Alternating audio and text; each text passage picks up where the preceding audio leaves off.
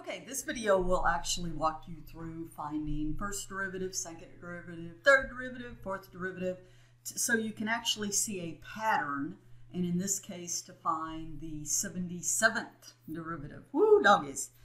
Okay, so my original equation is sine of ax, where a is just some constant, so like sine of 3x, something of that sort.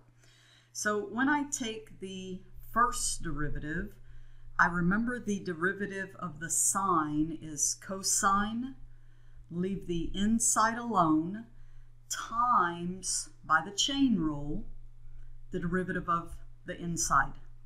So again, remember that's just like 3x, so the derivative of ax would just be a, and then we just simply rewrite our cosine of ax. Second derivative, which means just take the derivative again.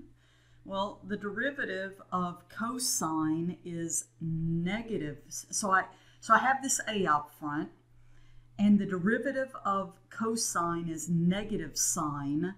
So this is going to be negative a sine ax, and then don't forget, times the derivative of the inside again. So I would have negative a squared sine of ax, because I took that chain rule again.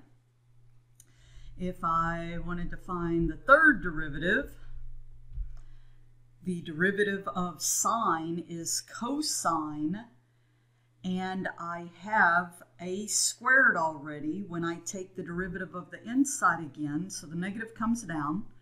I already have a squared, but when I do the chain rule again, guess what? A cubed cosine ax. So you can probably already see the pattern that's happening here. If I take the fourth derivative, the derivative of cosine is negative sine, and a negative is a positive, and now notice the fourth power, sine ax.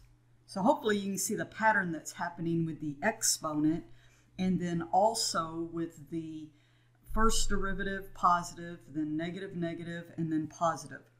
So what I do to find this is, first of all, I see that I did these in fours, and because they told me to find the first four derivatives, but if you kept going, you would see this repetition. So notice 19 times 4 is 76. So why do I need that? That means I have gone through this 19 times. So then the 77th time, therefore, f of 77 of x.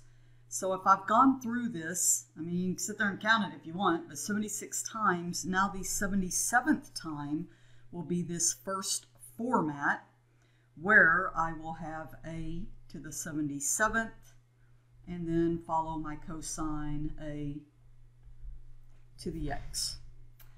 And that's it. That's all, folks.